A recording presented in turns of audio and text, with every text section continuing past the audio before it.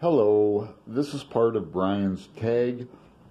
I'm just gonna, it might be at the end of my video or in the middle or somewhere. I'm gonna ramble a bit. A little like re-intro to my channel. Now, 2666 is a masterpiece in my opinion, and some of my friends and colleagues disagree. Imagine that. But you see, these bricks make Ulysses look small, don't they? I mean, but I'm thinking of changing the name of my channel to Big Hard Bricks and Classics. I watched this movie last night, and I'll probably watch it again. I loved this movie. This is hilarious, man.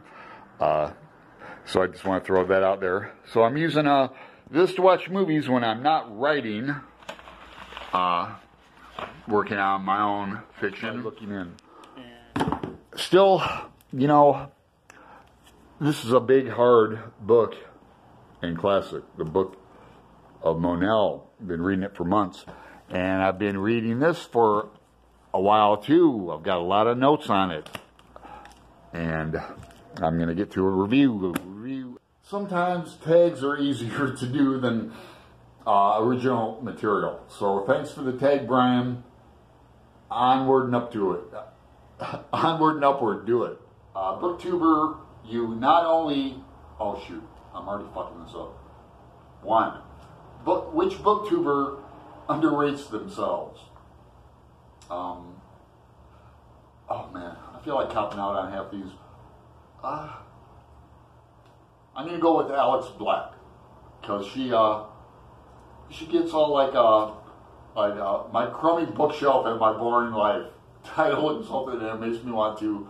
I mean, I like her channel and she reads current books and she's on spot on, but she's funny. It makes me want to fly out there to her and buy her a pizza and eat half of it and give her a warm hug goodbye at the airport or something. I don't know. Two, which BookTuber doesn't take themselves seriously, or too seriously. Now, I thought of a few I could put in here, but then I thought, they're going to be mad at me. Like, how dare you? I take myself seriously. You know, but I'm going to put Rebecca at Rapacious Reads. She is hilarious. She's a librarian, and I think she's funny as hell. And I really like her, so I'm going to put her there. 3, which BookTuber has an understated delivery? Caleb. Now, he's been quiet lately, but he's a southern gentleman and reads a lot of poetry.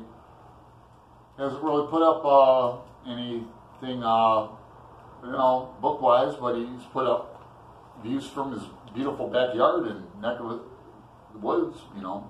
So I'm going to put Caleb there in 3. 4, which BookTuber? Quirky, rambling style. Here I was going to say somebody, but then I thought he's going to get offended. How dare you, you know? But I'm going to go with PaperBird, because he's like a genius, a filmmaker, and he is a well-read BookTuber.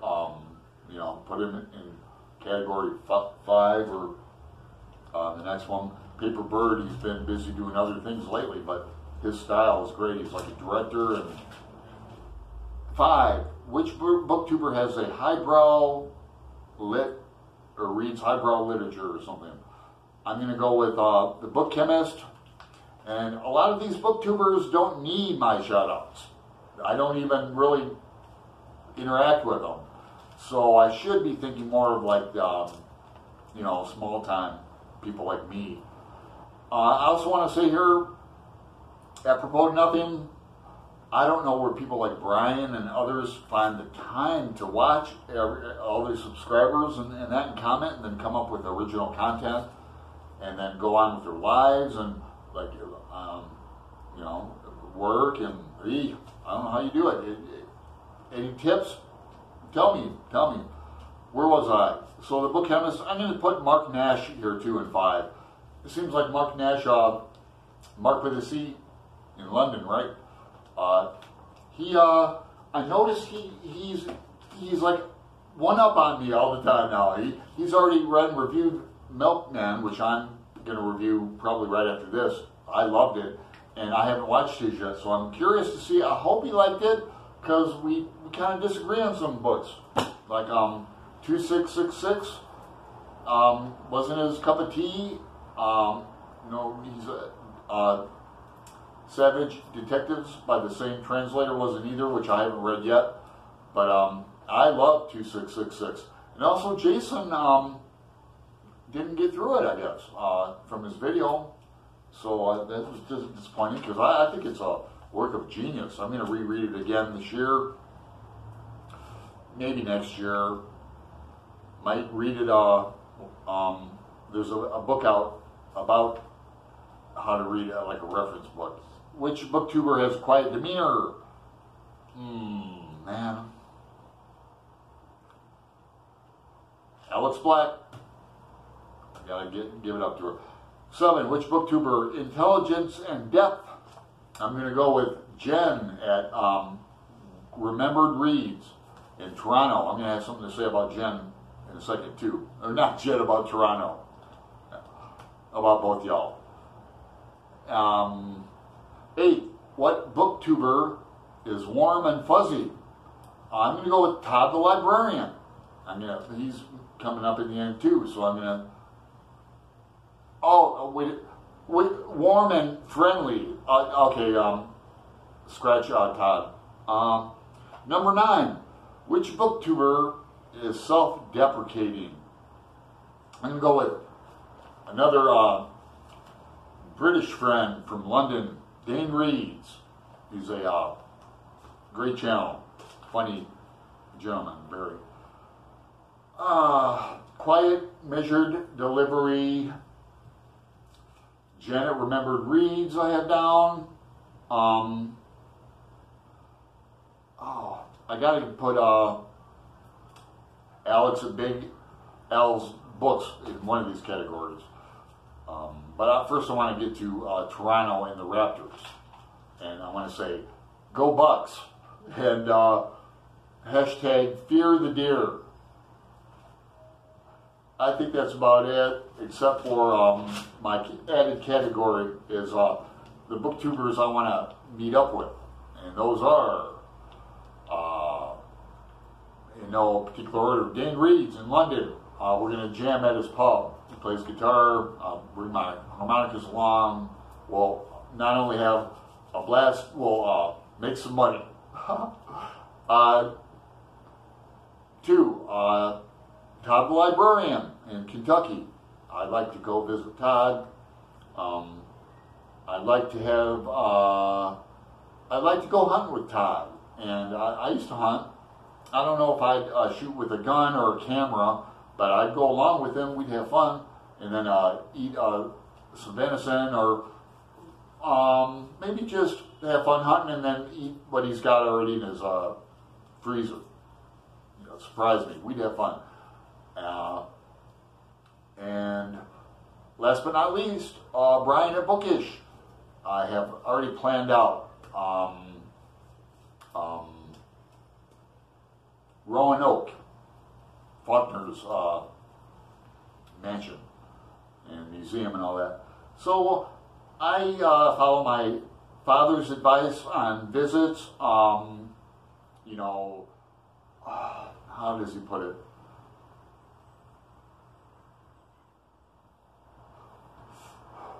Yes. Visitors are like fish. After 2-3 days, they begin to stink. Ta-ta!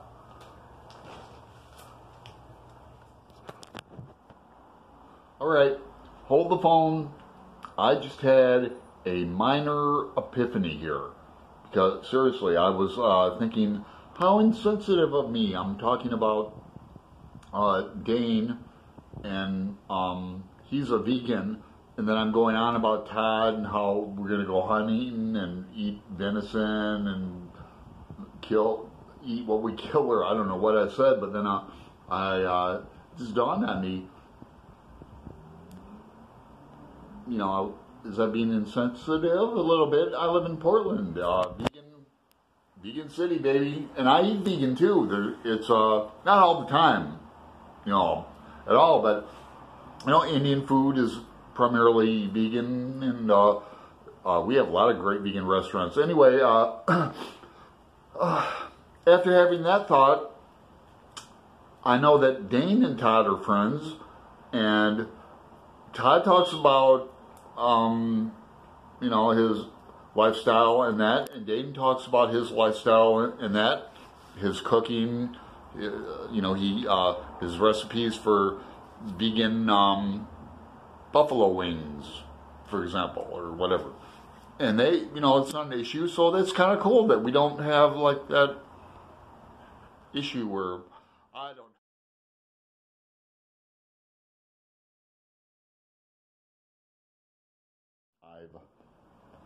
straightened up my bookshelf a little bit,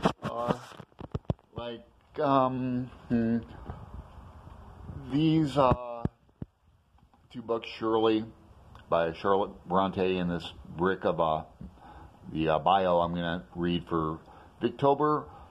I am into Pynchon. Read Gravity's Rainbow twice. Second time last year with audio.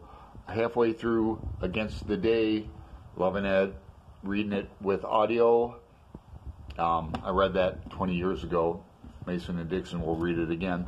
I'm waiting for the book chemist to catch up. Anyway, I just wanted to show you some of the books, Faulkner section. I might as well kind of tease. We're going to be doing Light in August. Shit, damn, man. This August, and me and someone else. It's gonna. I'd like to.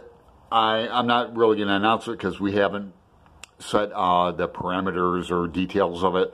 Like, I'd like it to be a read along where we just, me and my friend, alternate chapters and everything. But it's a totally readable book. One of my favorite Faulkner books. You don't really need secondary sources to read it like you do with, Sound and Fury or Epsilon. I'm going to read, now, 2666 is a masterpiece in my opinion, and some of my friends and colleagues disagree. Imagine that. I'm going to have a buddy read with my father later this summer with probably my favorite American novel. I think it was Hemingway's too, The Adventures of Huckleberry Finn. But you see, these bricks make Ulysses look small, don't they? I mean, but I'm thinking of changing the name of my channel to Big Hard Bricks and Classics. Working on my own fiction. And here's my setup for. See, I'm reading like old classics, but I'm reading new books too. I've always read new books that come out. It's a brand new book. I'll have a review on this book coming out. This is my laptop over here. I set up audiobooks on this actually. DVD book. Got a review on this coming out soon. Unsheltered coming out soon. I'm going to read T.C. Boyle. This looks like a great book. This new one, I don't even know the title of it. Outside Looking In. Still